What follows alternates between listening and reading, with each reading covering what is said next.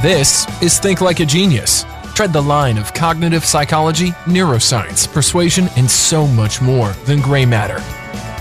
Let's dive in as we fall into a world of intrigue. And now, Think Like a Genius with your host, Lance Vantanar.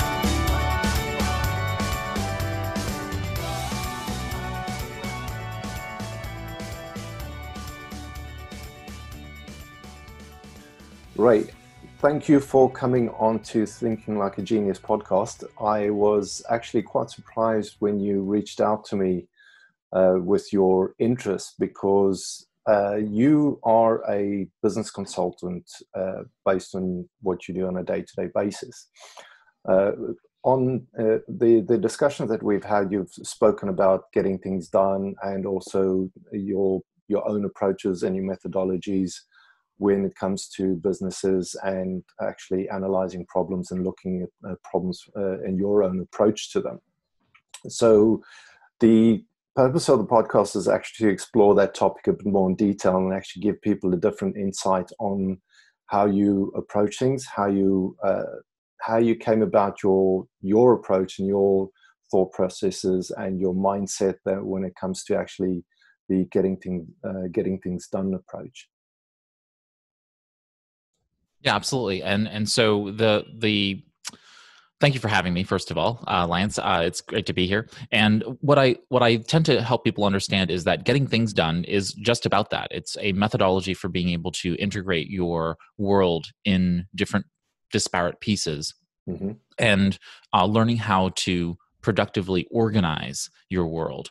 Whereas what I have noticed over the past 20, 25 years of really being steeped in the personal productivity space, which is time, team, task, project, and energy management, you name the areas of personal performance that we need to really understand. I came to this understanding that I think people don't know how to actually get better at getting better. And the whole notion that we don't actually get taught how to optimize is a problem. It's a fundamental productivity problem. And what did I learn in the process of, I've read over 400 books on the topic. I've really been steeped in the material for so long. I was just curious, what did I learn from all of this? And so I started to put my thoughts down. And what I started to see as a pattern were these kind of 4 fundamental pillars of how people get more done. And so that's how Getting More Done was really born, was this whole notion of looking at the underlying research, what we've learned both in science, but both in the general conversations, people's experiences of using various personal productivity methodologies, as well as trying different techniques and tactics. And this is the culmination of that. Is Getting More Done is my thought basis around how people can be more productive by getting more done than just organizing their things so that they can get things done. And so I'm a GTD practitioner. I love getting things done in the Getting Things Done methodology, but I am someone who very much believes that there is a place where we need to actually learn how to optimize our world so that we're able to learn how to get better at getting better. So that's where it all came from. Diving into the initial patterns or the initial things that you started seeing, the first thing obviously that comes across is that you raise the question as, what can be done better? The other thing is actually starting to identify the patterns, because if the process is you ask the question, then you start looking for potential answers and you start almost breaking down the problem into its component parts.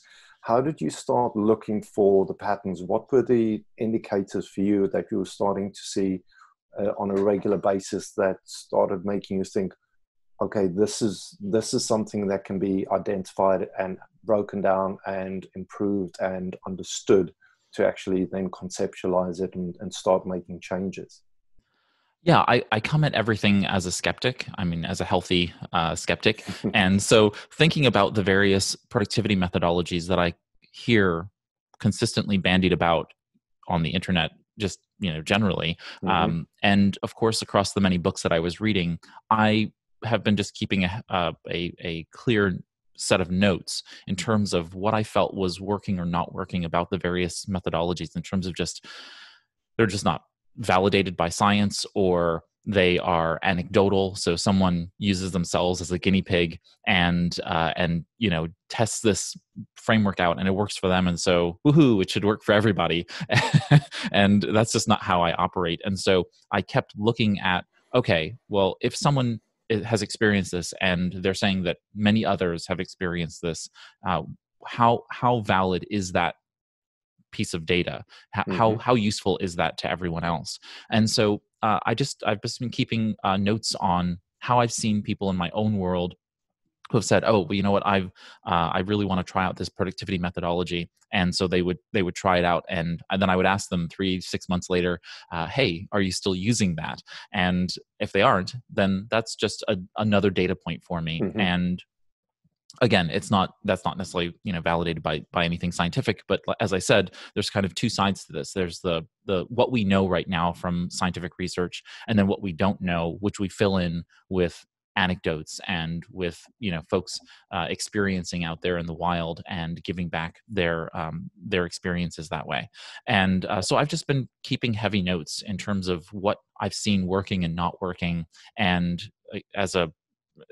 I keep harping on this notion, but that I've been using getting things done for so long that I've always noted the parts of getting things done that needed to be modified for me. And what I realized, that they weren't actually things about getting things done. They were actually things that were about optimizing life generally that helped me get more done. And so that was really the whole process, was just kind of sitting back, and every time I saw a new productivity methodology, thinking, what were the good parts of this? What parts could be validated? What parts could be utilized well? And what parts didn't make sense at all? Like, they just really didn't make sense, and they are being said because people like to hear them. Just like developing habits are good. Like, habits are not good or bad. Habits are just a psychological phenomenon, right? They are just automaticity. So this idea of building good habits or bad habits ends up being this common, kind of vernacular, and it ends up, I think, harming people in the sense that we strive to build habits as opposed to actually doing the things that help us get more done, which is focusing on our routines. And so it's one of those areas where I really found myself consistently in conflict with some of the people who are very popular in productivity right now, who are constantly harping on how to build habits and how to develop habits well. And it may be a terminology issue for me solely, which is the fact that focusing on something that's really tough, that's really difficult for people to be able to manifest, is not going to be the best way for people to actually get more done. If they focused on their routines, the things that are the lattice work of their days, then they're actually going to be able to optimize better using the infrastructure that already exists, that we know scientifically exists. Then the habit part ends up being this secondary piece, because we're thinking about behaviors as opposed to this achievement, this attainment of a goal that doesn't actually exist. Building a habit is not something that you get to the end of the habit and you've reached the mountain. Habits are things that you develop them and they come and go. And we don't particularly strive for building a habit. Habits just develop. And so they're a byproduct. So why don't we focus on the actions that we can take to be able to do good things throughout our day to optimize? And then, again, I think this is semantic in some sense, but I think it's actually also fundamentally how humans behave. And so to kind of close out on your question is, I've just been paying attention to these very, I think, thoughtful dialogues that have been happening in the productivity space. And I think this is part of the maturation of, say, industry, and just paying attention to how people are really developing processes that actually help people, and using the underlying research that we have, and watching and paying attention to how people actually implement them are really the two pieces that I've been paying attention to in order to develop it. Okay, that's a really interesting approach for me, because although I've looked into habit development and habits as a you could almost say a psychological construct to actually understand how habit is developed and how people implement habits and actually develop a useful habit or a useful process to actually achieve a result. It's probably a better way of putting it, rather than a habit, because habits can be really difficult because people see a habit as something that they want to achieve, but it's really difficult to implement. But taking your lead on the point is actually taking a look at the process and actually implementing a process will lead to a habit. If you build out a process that's one fits into what you do already, and just building it out and making it part of your daily process, because then the consequence is a habit. Correct. And it ends up being a people tend to try and look at a habit as an individual construct that they can build, when in reality it's built in the context of the space in which they exist. And so it's looking at the tree instead of the forest, and there's a system in place. It's a systems design problem in essence. We have systems that are running around us. We have spouses and children and homes that we need to manage, and jobs that we need to go to, and in all of that is where and how our habits lie and develop. So as we're focused so much on this one particular habit, we're actually losing where we can optimize, which is the overarching patterns that we move around the day in. And if we can actually use that, shift the parts of our day so that we're actually more optimal on that level, then the habits naturally develop. The things that we want to happen will then become a part of it. And so I fundamentally don't believe that there are good habits or bad habits that need to be focused on more. We need to be focused on the routines that are happening and those habitual behaviors that tie the routines together, right? So we can actually almost say that the habits build the routines, but if we focus on the routines, the habits all fall in line, right? They're followers, and the routines are the leaders. And if we focus on leadership on that level, then the other parts start to fix themselves. And there are obviously there's some gray area there, right? You might decide you want to drink a glass of water every morning when you wake up. It's totally fine. It's a lovely behavior to do if you want more hydration in your life. Fine. But what does that have to do with the overarching routine in your life? And figuring those pieces out help you to really understand how to optimize well.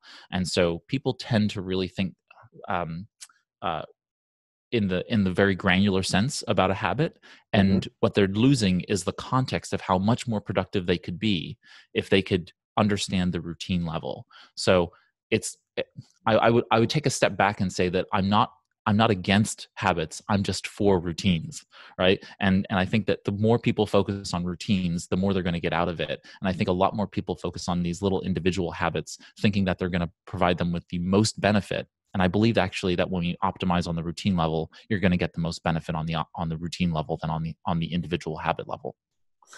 You've come up with some really interesting aspects, which I think this is where things get really interesting. It's almost like, based on the discussion we're having over here, is that habit is almost like a top-down approach, trying to change things almost from the outside. It's almost like, using a habit to try and change something, and trying to change something from the outside in, where it's a lot easier to change something from the inside out, which means it's almost like you're trying to make a change on the exterior to implement a change on the interior, where it's like, for example, hoping to wash a car and going to think it's going to make the car run better, where in essence what you've got to do is actually work on the engine and the motor and the mechanics, which will make the car run better, because you're actually working on the functional components and the process as a whole, which is going to implement a better functioning car. Now, if you take that a step further and you apply systems thinking to it, which is a really interesting concept, where I think it ties into what you're talking about, is that systems thinking is where, instead of looking at the individual components and trying to tweak in each individual component to get the best out of it, you've got to take a look at how the whole system functions and see which ones you can improve at each part that's going to give you an overall improvement and get you the result that you want. Because if you take a look at the, as you mentioned, the whole, all of your processes and your actions and your activity over a day, making adjustments where you need to in what your daily pattern is going to be a lot easier than trying to introduce something from externally, because you're trying to almost force something into your day which you not actually have capacity for, because it doesn't fit into your pattern of processing. There is a good example where somebody says, I'm trying to think who it was that does the systems thinking videos. I've got them on my archive. Somebody, I'll share that in the show notes afterwards. Is giving the analogy of a car. So if you take a look at a car, you've got the frame, you've got the wheels, you've got the gearbox, you've got the suspension, you've got the engine, and the engine is broken down into its components. You've got combustion, you've got the radiator, you've got your engine oil, you've got the fuel. If you just optimize one aspect of it, you could actually be causing problems with other parts of the car. Now, if you take the car apart and you implement or put in a different engine, it might not necessarily actually work for that car because it doesn't fit into the car as a whole. You've got to make sure whatever you replace it with is actually going to fit into the whole system for the system to actually work. And that's where systems thinking, I think, fits into your approach, where you've got to take a look at your whole system of your processes, your patterns, and everything else you do on a day-to-day basis, and see how it fits into your system of behavior, your system of processes, your day-to-day activities. And if you slot it into your day-to-day activities and it fits in seamlessly, then that's going to work for you because you're going to get a result out of it. Have you come across systems thinking before? I have, yeah, and this is you're talking exactly my language in terms of how I think about these different productivity approaches, which is that if they're trying to somehow supplement a system that was already operating, then they're going to get rejected. It's kind of like, I tend to think of that from biological systems, but if you swap out an organ, it has a high likelihood of rejection without a lot of massaging, right? They use anti-rejection drugs. They have to find someone who is highly compatible with you from a blood type perspective and all these other analyses. And our systems are highly complex. Our biology is highly complex, and to just replace an organ is not as easy as you would think. You just can't swap out anyone's liver for someone else's liver. And when we try to do that, we get a high level of rejection. And I'm not saying that there aren't outliers. There are people out there who will take my advice on doing one particular tactic, and they'll go with it, and they will be very hardline approach about it, and they will doggedly do that thing.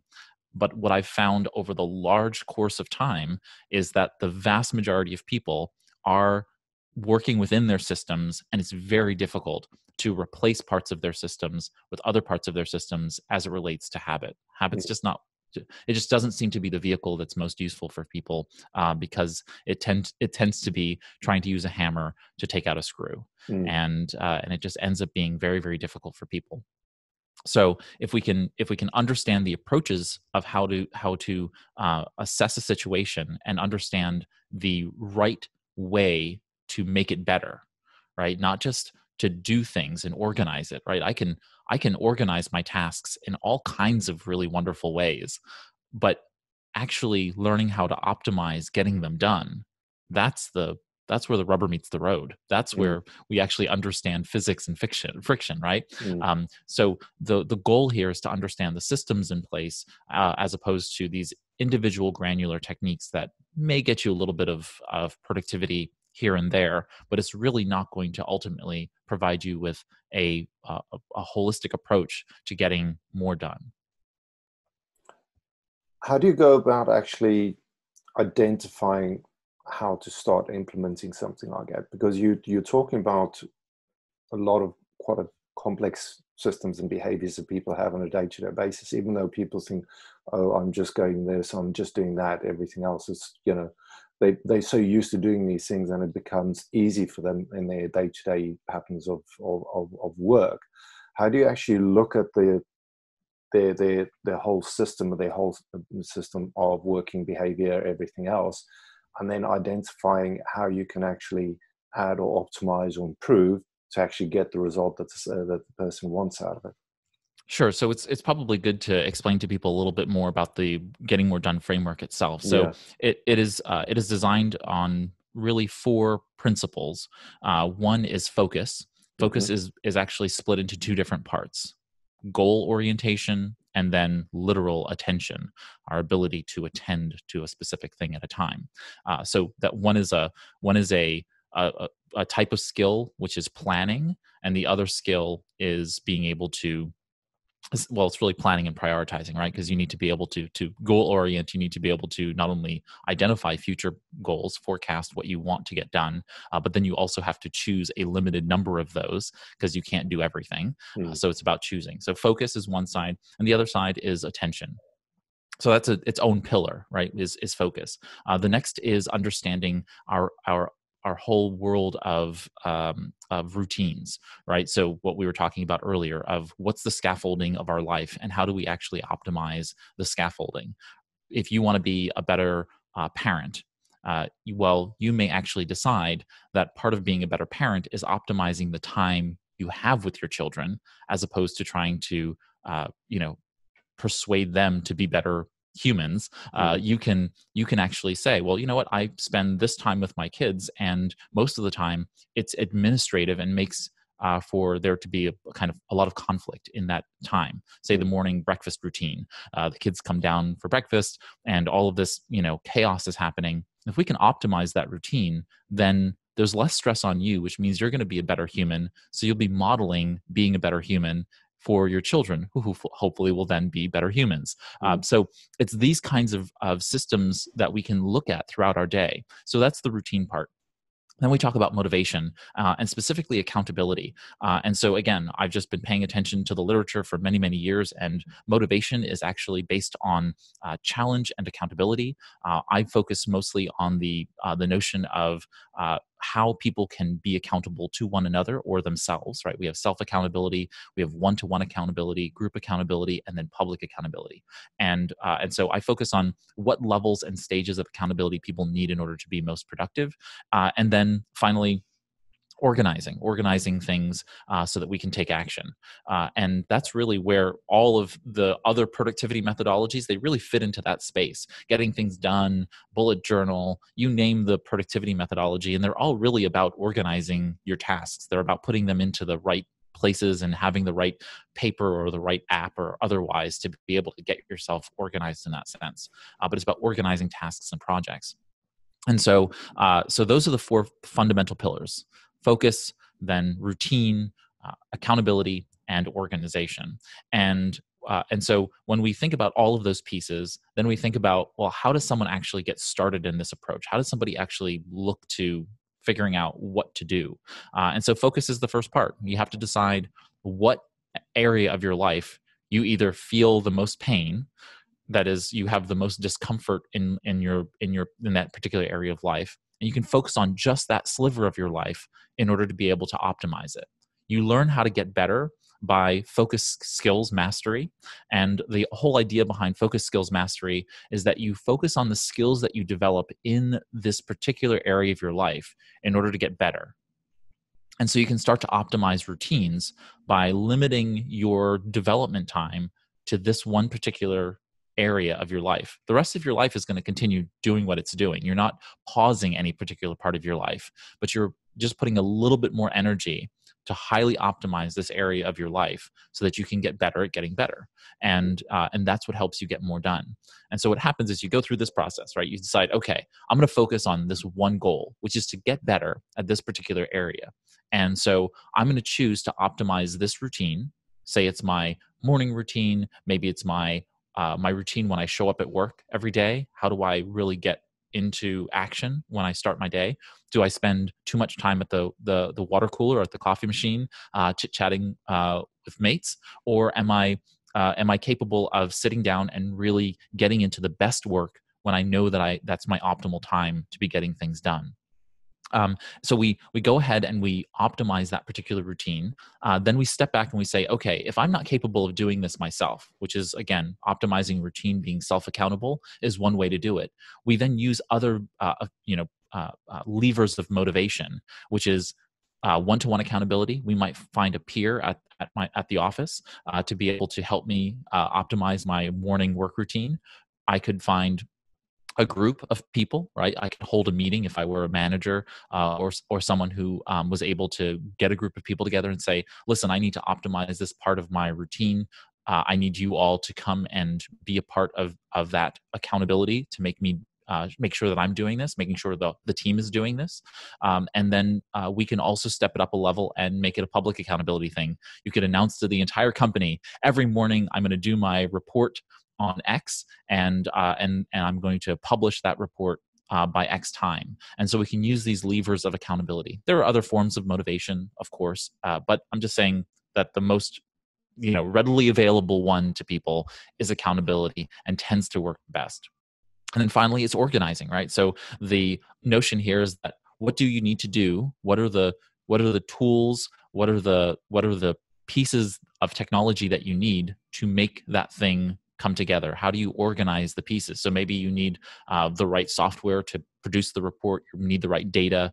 Maybe you need the right people to get information. You need to be able to get those pieces together. How do we optimize those parts so that you can flow through the activity as quickly and as efficiently as possible? And so that's the whole process of getting more done, is really optimizing at each of those levels so that we're able to understand where we're going and then make the quickest way to developing it. And it's funny because it's kind of when you optimize on that level, there is no necessarily any specific time orientation with it. But what we find is that if you focus on this one particular area, all the other areas of your life benefit from you doing this one particular skills mastery exercise.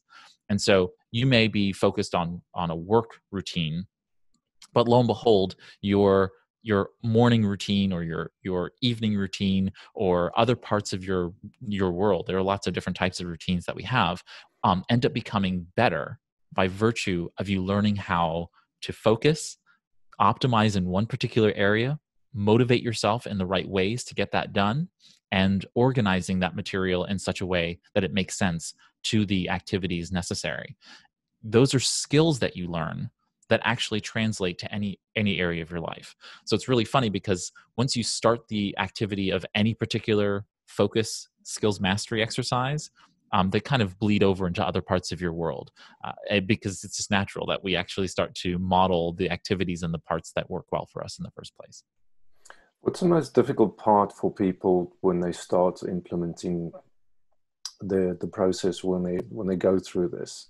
Because obviously what you're doing now is that you are introducing a certain amount of disruption to a person's life and what they're doing on a day-to-day basis. So the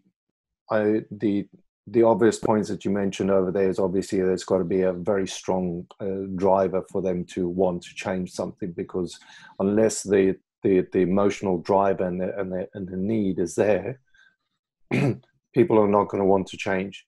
Having I kind of need to get something done is never going to work.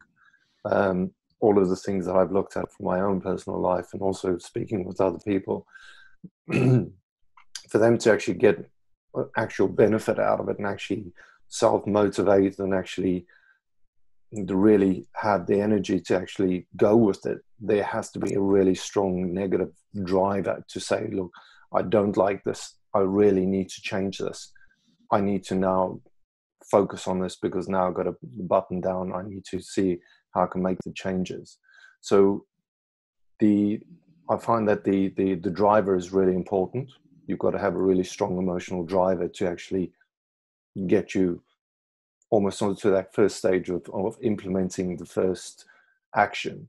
But as you've said, is actually focusing on all the component parts to actually provide the positive feedback loops and to provide for the motivation to build is the other key component, because for a person to then see the benefit out of it, they need to get a response out of the activities that they're doing. They need to be able to gauge yes or no. Is that a positive or a negative feedback loop? Is it helping me or is it not helping me? Which part is actually giving me the benefit? So the feedback is really important for them to assess whether it's working or not working. And then obviously over a period of time, you talk about the accountability and making sure that you're actually answering for the actions. And that gives you a way of actually tracking your progress in your behavior. And that's a way of actually building in the self-regulation in the whole aspect. So coming back to the question is, what do you think people get stuck on most when they start implementing a change like that? Yeah, I think it's focus. People have a very difficult time choosing the one area in their life that they want to affect change in. Mm-hmm. And my answer to them is that they could flip a coin and it really wouldn't make a difference. And the reason for that is actually well-founded, in the sense that, as I said before, once you start to learn how to actually focus on a skill and master it, that is, once you look at a particular type of activity in your routine that requires optimization and you learn how to optimize there, you start to actually figure out how to optimize in other parts of your life very quickly and easily. Mm-hmm.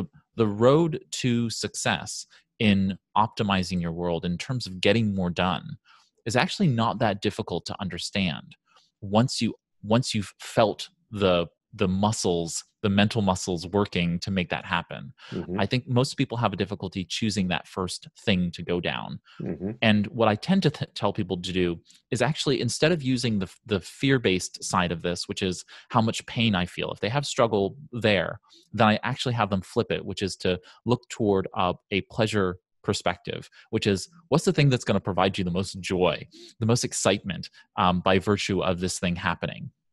So it's about possibility as opposed to about overcoming some kind of internal feeling of limitation. Mm-hmm. If you approach a project as being, I'm not good enough, so I'm trying to make myself better, that's a very different mindset than, I'm already whole, I'm already great the way I am, and I want to make myself better. I want to make myself even better than that. That level of performance enhancement, that level of mindset shift ends up being very, very positive for the person, and actually is more motivating, I think, on the other side of that. So if we can choose something where it's actually going to provide them with a greater benefit on the other side that is positive oriented, then they're gonna be more likely to both be able to choose something that is more, I want to say interesting, but just more fun for them generally, pleasurable for them generally, and they will learn the skills anyway, and that will then backflow in terms of benefit to all of their other systems, because they've learned the skills, the muscles to be able to do it.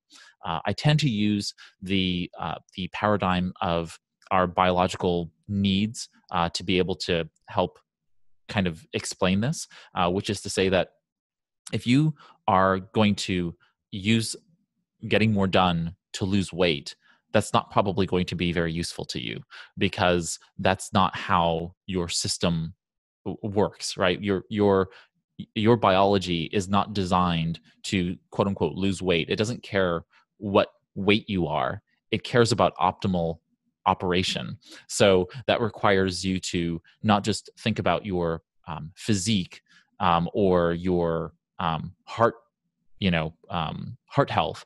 It's all of those things together, right? So if you're high anxiety and you have heart issues, then you're much more likely to die of some kind of cardiac disease, right? It's like, it's just biology.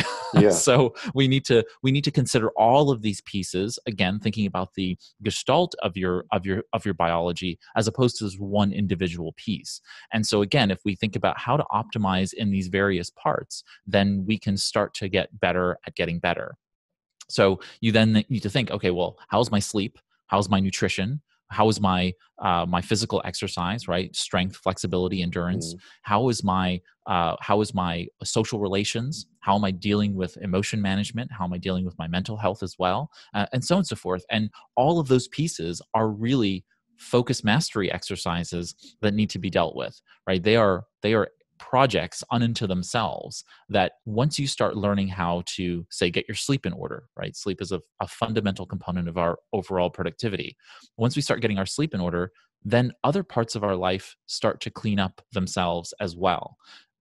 The most difficult thing, though, is to say, okay, I'm not going to focus on my nutrition right now because I know that they're connected, right? I know that if I eat less, if I take in less calories, then I'm going to have I'm going to have less less fat being developed, body fat being developed by eating less calories. But the reality is that you need to choose for you the best part. Like if you really love sleep, then get your sleep in order. Enjoy the process of learning how to optimize your sleep. And then by learning that process, you can then stand on the shoulders of your success and go ahead and say, okay, now that I've tackled this really pleasurable part of my life, right? Now let me go ahead and see how I can optimize my routines as it relates to eating. Because again, we eat based on the structure of our day, right? We eat based on all of these cues throughout our day that are our routines that lead us to eat good, well, or eat poorly, basically good nutrition or bad nutrition. And, and that's the part that we have to really figure out. But really, from my perspective, I would deal with sleep before I would deal with nutrition, because the reality is that if you are not sleeping well, you are likely going to eat poorly, because there's all kinds of parts of your routine that are now shifting based on your circadian rhythm. So your metabolism is being messed with by virtue of poor sleep. So if we get the foundation in place of sleep, then that's great. Now, I'm not a sleep psychologist, nor am I a medical professional, so that's not my job to give that kind of advice. But I'm just saying that we tend to think about these things from our own limited view, and once we start to understand the science behind these, we can start to make better choices about how we deal with our systems, how we deal with our routines, without getting wrapped up in the fad diet or the trend diet. Now I need to do a detox or a juice cleanse to be able to get my beach body ready for the summer. Those things are kind of nonsense when if we just focused on the real fundamentals of how we live and how systems work together, we can start to get actually much better at getting better. I think you've highlighted a lot of really valid points. As one, understanding the systems as a whole. Two, also taking, I think a very big part of it is also taking a lot of personal responsibility for your own activities, your own decisions, your own life, and actually realizing I make these decisions, but they are based on my pattern of life. I'll go back to sleep because it's a really interesting area, which there is a lot of research which is coming out, which proves that one, sleep is absolutely vital. One, it's good for brain health. Two, it helps the body go through these various sleep cycles. It helps the brain clear out a lot of toxins and flushes out a lot of, you could say, byproducts of a day's active thinking and doing a lot of active thought process work and doing its day-to-day things. Your body goes through all of these sleep processes for it to almost reset it and actually refresh it, which then feeds into providing you with, you could say, excuse me, the mental reserves to actually wake up the next day and actually start taking an action, because now you're rested, you feel refreshed, and you actually feel more motivated to take the step or to make a change or to get up and actually get on with your day. So it's a good way of starting off your process of making any kind of changes in your day.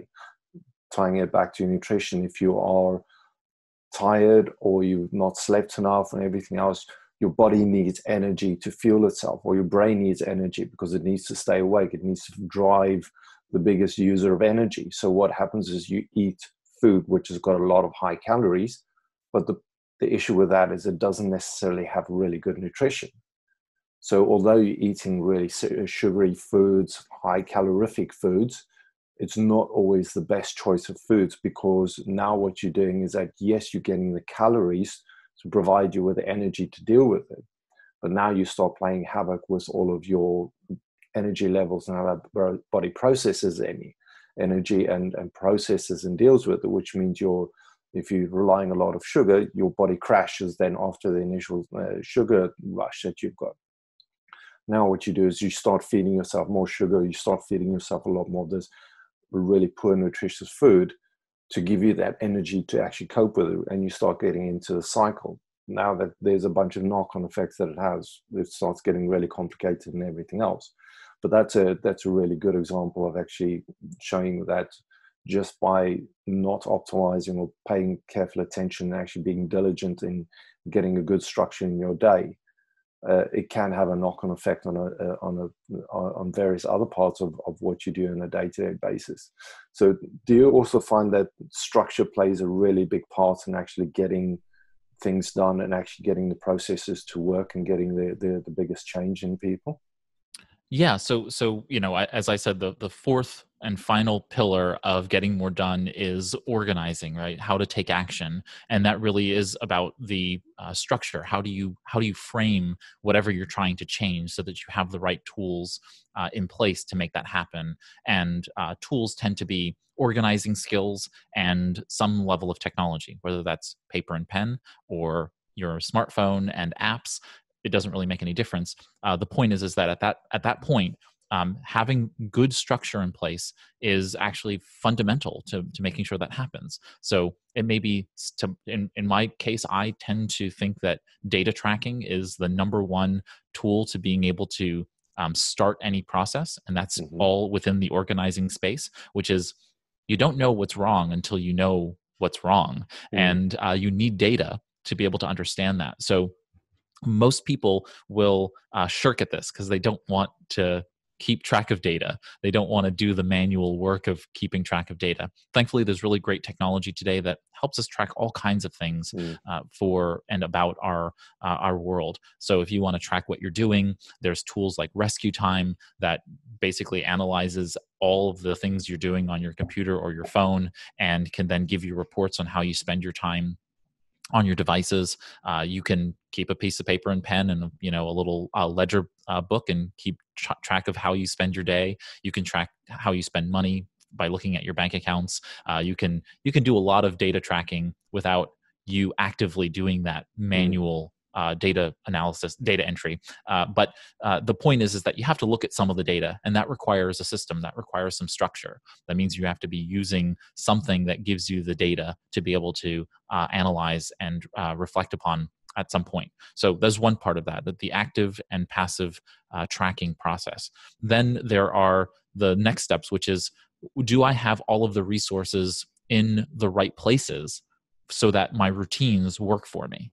So having your gym clothes in the garage with your running shoes and you want to go running in the morning, well, maybe that's not the best place to have your gym clothes or your running clothes if you're trying to get yourself to go running in the morning. Maybe you want to put them on a chair next to your door so that you can go right to the door of your bedroom, put on your gym clothes, put on your running shoes, and head out for a jog.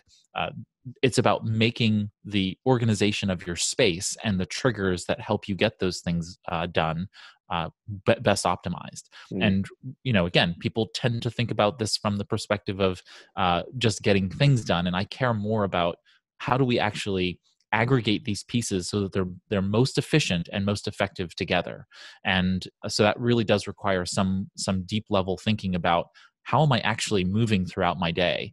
Do I normally get up out of bed and go to the bathroom and then go to the kitchen? Or do I normally get up from bed and immediately go and open up my blinds to let some of the sunshine in? If that's the case, well, that little bit of data gives us a lot of information about how you actually operate, because maybe we want to put the clothes next to the window where you're naturally going to gravitate. That's a well-worn path in your brain to go walk toward the shades and open them up, right? Or maybe we then put the clothes on your basin in the bathroom, because you know that you're going to go to the bathroom. You go to the bathroom, there goes your clothes, and then we have less friction to getting your clothes on, because heck, you're right there. The clothes are right there, and you can put them on. You can actually reduce that even further by saying, you know what, I'm going to put my clothes on before I go to bed. I'm going to sleep in my gym clothes. And that's going to make me get up in the morning, and I'm going to go to the restroom. And then guess what? I'm already in my gym clothes. So now I can go go for a jog, right? It's about understanding how you actually operate already. And we can put in these minor, behavioral modifications, these behavioral interventions that then help us be able to get better at getting better. And so it's about optimizing in this way that I think people tend to think, oh, I've got to build a habit of going for a run. But in reality, it's, all of this self-denigration. I'm not motivated enough to go for a run. I don't care about myself enough, and all of this negative internal self-speak, when in reality, it's just those little tiny triggers that help us to be able to get ourselves moving, but that really help. But not understanding our routine, not understanding how we actually operate throughout the day is really powerful. My normal operating modality is that I typically leave my phone. I don't touch my phone in the morning. As a mechanism of reward, I leave my phone on my side table, which is my alarm clock. So it alarms. I get up in the morning and I don't actually look at anything on the phone. I get up and I go to the restroom, and then I brush my teeth, and then I'm allowed to pick up my phone.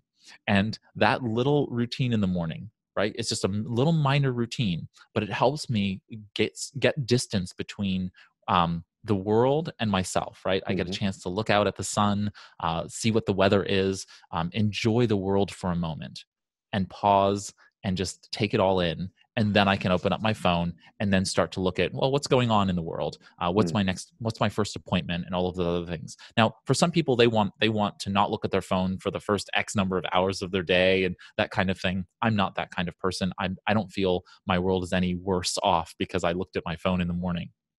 I don't particularly check my email in the morning. So that's a whole nother argument and another kind of discussion for another day. But I do love being able to check the news and check out what's going on and understanding what my day is going to look like. And so that's my little reward for getting up and doing that little routine, which is getting kind of that moment of solitude in my day, that little pause between by the time I'm done brushing my teeth and then picking up my phone, just taking a moment and just taking in the world, being grateful for being alive another day, and those kinds of things. And so there is this tug of understanding the structures that we have in place and the tools that we're using to be able to make those things happen, and the reward associated with it. And reward is a very a clumsy word, but we need to use some levels of understanding our internal and external rewards for intrinsic and extrinsic motivation to be able to make these things happen. And so I particularly appreciate one kind of my inner world. I'm a happy inner world person, and so I know that's an intrinsic motivation to have that closed internal space to be happy and to be whole in that space. So that it's usually 10, 15 seconds in the morning is sacred space to me. It is a very, very powerful time for me in my day. And that as a reward is kind of it's not a reward. It's a place for me in my day that I've created space for it in my day is very powerful for me, and it's a driving piece of how I look at my routine. Right, my routine wouldn't be as useful to me if I didn't put that little bit of optimization in there. And notice that the optimization is actually taking time for something that anyone else maybe would think is unproductive, but is very productive for me because it recharges and refreshes me in a good time of my day. So don't think that productivity is always just getting more done in less time. It's about doing the things that are really going to make your life better, and optimizing. Getting more done is truly getting the right things done for you. And many people forget that spending time, deciding that you're going to spend 3 hours in the evening with your family to watch a movie, that is not unproductive time if you planned to do it and that it serves a purpose. So we need to really start thinking about getting more done, more than just getting more things done in less time. Yeah, I think you've highlighted a lot of very crucial things. I'm going to take my own example. When I got back to exercising more on a regular basis, one of the biggest challenges was actually identifying a correct time for me to actually start exercising, because I didn't like the evenings because it was way too busy. I like the solitude of the morning. So I decided I wanted to do it in the morning. So what I did is I pre-packed my bags the night before. I put it all on the front door. So the first thing I did, I get up in the morning, as you gave an example, I would go and brush my teeth, wash, freshen up, get dressed into my gym clothes, and then I would go directly to the gym because my bag's already packed with work clothes in and everything else. It's down at the door. Once I've walked my dog, I got to the next step of actually going to the gym, which means the process is I've keyed my day to actually get to the next goal of actually getting to the gym. And because there's no choice of do I want to go to the gym, the process is there. I get up, I get dressed into gym clothes. I know I've got my structure is already pre-decided, which means you don't have a procrastination issue, because you're not trying to make the decision, do I have to? It's like, I'm going to the gym in the morning, which means your day is optimized to do that. And because you're reducing that procrastination and that friction, as you've highlighted, it makes it a lot easier to actually have it part of your process, because then it becomes a regular thing and it builds into a pattern of behavior, which gives you the benefit. Then once you actually do it, you start getting the intrinsic motivation that builds into it. And once you actually get to the gym, it's like, I don't really feel like it today, but I'm already here, so I'll start. And as you start, you actually start getting the motivation, and you get the enjoyment, or the other aspects of it to actually get to the next stage. It's actually making sure that you remove as much decision-making out of the whole process, because obviously you're removing load on your working memory, because from all of the research that people are saying is that by removing that amount of decision-making before you have to do something, it just makes the process a lot easier, and you actually don't feel as fatigued, because you're actually leaving that, you could say that willpower for the next stage, or when you actually do need that energy to make a big decision, or you need to actually actively sit down and actually make a decision of which way you've got to use it. And it, as you've said, you're optimizing your behavior, and you're optimizing your resources to actually use it for the right purpose, and actually focusing it on the right area. Absolutely. And you bring up a really interesting piece of science that we're starting to understand, which is that passion is something that develops out of hard work, that we don't start with passion. We actually develop passion. And so most people think that all of a sudden, you're going to find your life purpose, or you're going to find a passion for running. And then you're going to go buy all the gym clothes and start running every day, and so on and so forth. No, if you believe that running is something that you want to do, you will develop a passion after you start actually getting over the initial hurdle of all of the drudgery it takes to start running. As a runner, I know that when I first started running, there was all of this drudgery associated with it. It's tough. It's not easy to go run every day. You're pounding pavement and putting your body through a good bit of work. It wasn't until actually several years later that I found myself kind of in that stride, pun intended, that I was actually passionate about running because I had been running. I was doing it, and I was getting good at it. And so many years later now, I've been running for most of my life. Now I feel passionate about running because I'm a runner. And so these folks who think about if they want to be passionate about being healthy, healthy eating, having good nutrition, having a good physical fitness regimen, those kinds of things, don't think that you're going to find passion and then do the work. You do the work and then you get the passion. So don't think that you have to be passionate about something in order to start something. I can't imagine anyone who is passionate about knitting until they're actually knitting.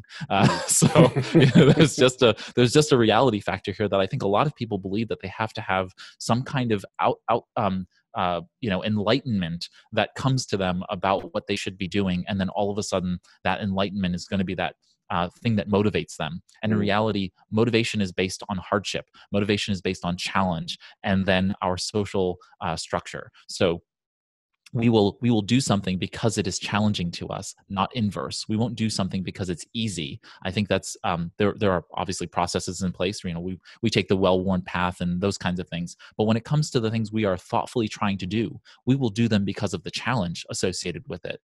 That is the right amount of challenge. It's like the Goldilocks zone of challenge. We will do things because they are the right amount of challenge to us. That we know that it's a stretch. We know that we can achieve it, we have a good chance of achieving it, and that it will be tough. And it's actually that kind of activity that gets us to want to do something. It's kind of like reverse psychology, right? If I tell you, oh, you can't have this piece of candy, then you really want this piece of candy. Yeah.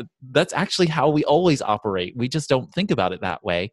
But the moment we start to think about how to be motivated to do things, it's because something is mundane, something is too easy, that it creates boredom. And we know that variability and stretching ourselves in terms of goals is how we actually get motivated. So I again, it just goes back to understanding the underlying science behind some of these things, that people tend to get caught up in thinking about the conventional wisdom of something as opposed to the reality of it, which is if you're trying to do something, just add a little bit of game to it, add a little bit of fun to it by saying, I'm going to challenge myself to, instead of doing this very boring exercise at work, this project that takes me, say 30 minutes, I'm going to try to do it in 25 minutes today, right? And you're making it more difficult by challenging yourself to get it done faster. But by doing so, you've actually increased the variability with this, because it's not the way it normally is, and you've increased the challenge associated with it, and that of course begets greater motivation. You then get into the activity faster, you perform at a higher level, and you can then start to optimize, because now you can say, well, if I can do this report in 25 minutes, could I do it in 20, right? And so now you've taken 30 minutes of your day and you've shrunken an activity to 20, and what do you do with that other 10 minutes now is really important and key. Do you flitter it away? Do you just stare at the ceiling for that extra 10 minutes? Do you use that as an opportunity to do some politicking? You're going to use that time to socialize with your coworkers and potentially be better liked among your coworkers. Are you going to use that time to start a side project at the office that's going to be useful to you in your next performance review? There are all of these ways in which you can utilize getting better and getting more done by utilizing the right ways of thinking about how to get more done and using challenge and motivation in that way to optimize. Yeah, the aspect about keep making it interesting and making a challenge ties into states of flow, and obviously you got where when it comes to making it challenging and also getting a reward, is as you start doing it and motivation kicks in and you get the benefit of doing something better or faster, you actually get the dopamine, which helps drive further motivation and enjoyment, and the novelty of doing it slightly different or slightly faster or making it interesting, adding gamification to it, keeps you a lot more focused and a lot more engaged with what you're doing. And it means that you get more results out of it because of just changing a factor of it to keep you engaged and interested and trying to make an improvement. And it's not an obvious improvement. The goal isn't to, although the goal is, or the end result is to become better or faster, more optimized, the actual application is to make it fun. By making it fun or interesting, it automatically becomes better and faster and optimized. It's almost like an inverse process of actually getting a better results by doing it that way. Absolutely. So there's a lot of really interesting, you could say, touch points with a lot of the work and the research that I've done, and I think we can probably have another podcast episode talking about some more specifics. But it's been fantastic to actually get some of your time and get some of your insights on this. I really appreciate it, and it's been a pleasure. I've learned a lot. I've come across some really good insights on it. So it's been well worth actually learning from you. Thanks a lot for your time. Absolutely. Thanks for having me, Lance. Excellent. Speak to you soon.